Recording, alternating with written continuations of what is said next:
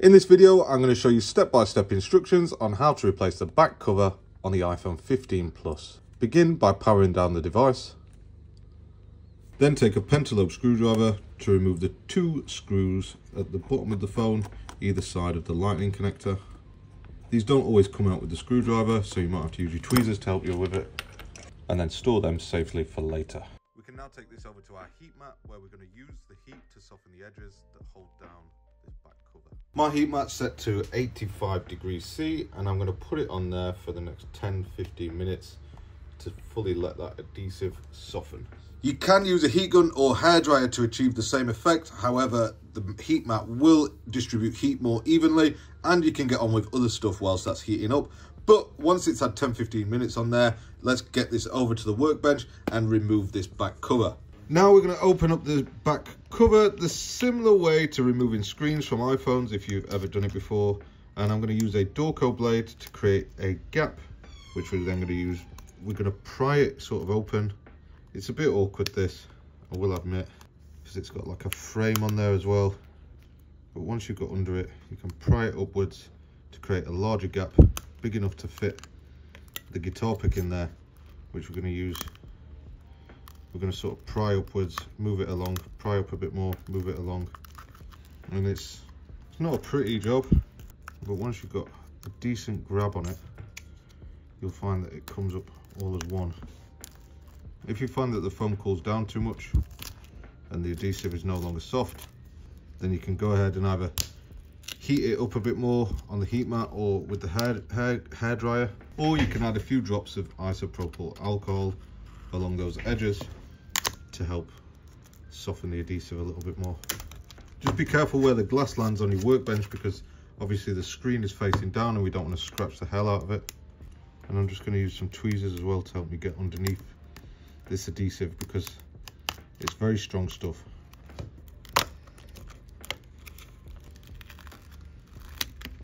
As you can see, we're just working our way around using the plastic pick to separate the glass from the edges, but it has left behind quite a lot on the actual edge of the phone, so we'll get that off in a minute though.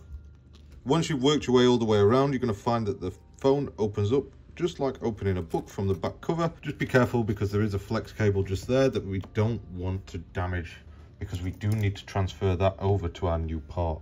First and foremost, we need to disconnect power from the device. So remove this tri-wing screw here and here, which holds down a shield, which we can remove using our tweezers. And then we can use the prying stick to disconnect the battery, isolating power from the device. We can now take our Y000 screwdriver again, and we're going to remove this screw just here, which holds down another shield, which we can pry up with the tweezers. And then we can use the plastic stick again to disconnect this flex cable here, allowing the back cover to be removed from the chassis of the phone. Like I said before, there is a lot of leftover glass on the edges of the chassis, because this stuff sticks really hard. So I'm going to use this little X-Acto blade to just run along the edge, a bit like cleaning up iPad screens, to remove both the adhesive and the glass, what was left behind.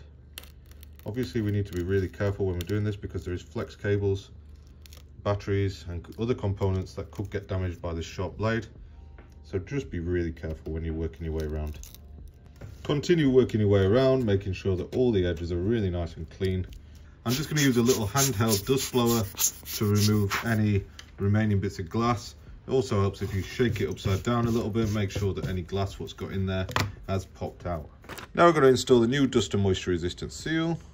Line it up along one edge and then allow it to settle down, then peel off the top film. I managed to get hold of an aftermarket part for this repair, which brought the repair cost down. It was from a company called Digi4U here in the UK. I'm not sure if they've got a website. If they do, I will link it below. If they've not, then there will be no link. As you can see, it comes with the magnets attached to the back cover there, but we will need to remove this plastic film off that. And then you'll also notice that there is a flex cable for the wireless charging coil there, as well as a flash and microphone that needs to be transferred onto this one. Now we're going to use a heat gun to remove this flex cable. I've got my heat gun set to 200 degrees centigrade and a full wind speed.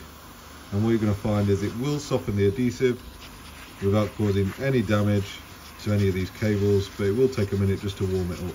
You can also add a little bit of isopropyl alcohol around the edges, and that'll sort of soak in as well before it evaporates and just soften up the adhesive a little bit more. There was someone moaning on a video that we shouldn't use isopropyl alcohol, but I'm gonna have to disagree with them on this occasion.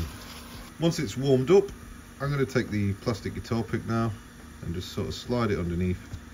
If you find that it's a bit tough, add some alcohol onto the pick itself, and that's gonna sort of spread underneath. Take your tri-wing screwdriver again now, and we're going to remove this little screw here. Use your tweezers to remove the shield. This is for the flash, and you can just sort of push it from the other side using the plastic spudger to poke it through.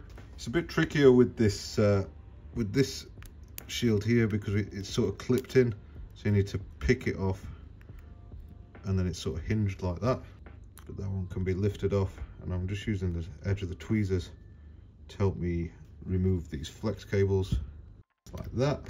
There is like a metal bracket what holds the microphone mesh on. It's always awkward to remove this, so just be careful and use a blade to get between the gap, between the glass and the metal bracket. You might need some more heat to help it along, and I'm just using the heat gun to soften the adhesive and the blade to get underneath it, and that's just pried up now. So we've got all this out. And now just the last bit is this wireless charging coil, and it's got like this black sort of adhesive on the edges of that. Get underneath that like we have done with the rest of the adhesives to separate it. And what we're aiming to do here is make sure that we're in between the glass and the copper coil of the wireless charging coil, and then we can work our way around, just sort of prying it upwards and separating it from the glass. Just remember, this glass is already damaged, so it doesn't really matter if you break that anymore, but we don't want to be damaging the wireless coil. And now we can just peel that last bit off, try not to break any of it. You can see we've got a bit of the wireless coil that's separated from the edge, so just make sure that that goes back where it belongs. So now that we've got this, and we can lay it on top, first of all, just here. Making sure that everything lines up nicely, making sure that we line up the flash and the rest of the flex cable in the right place, and then we can reattach this shield here, clipping it into place like that.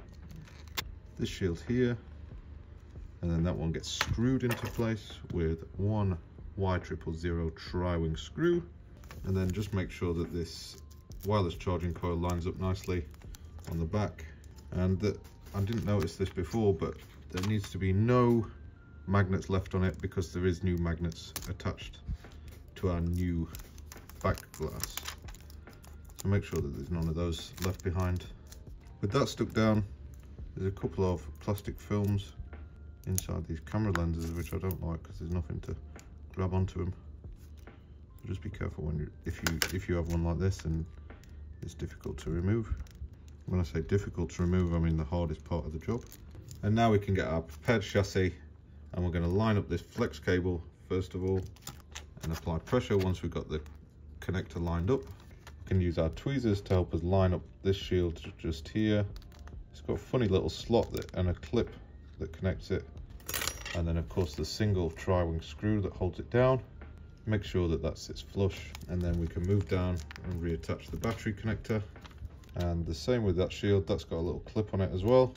And then the two tri-wing screws that hold that one down, before finally peeling off the last layer with the dust and moisture resistant adhesive.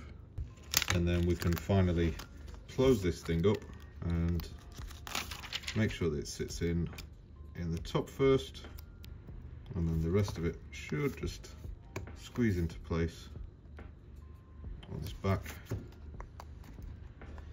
And then finally, those two pentalobe screws at the bottom of the device. Whilst I'm screwing them in, I'm also pressing the power button so we can turn this thing back on. And once it is back on, we of course need to test the wireless charging functionality, the cameras, buttons, as well as the flash and rear microphone. That just about completes this repair. Thank you for watching and see you next time.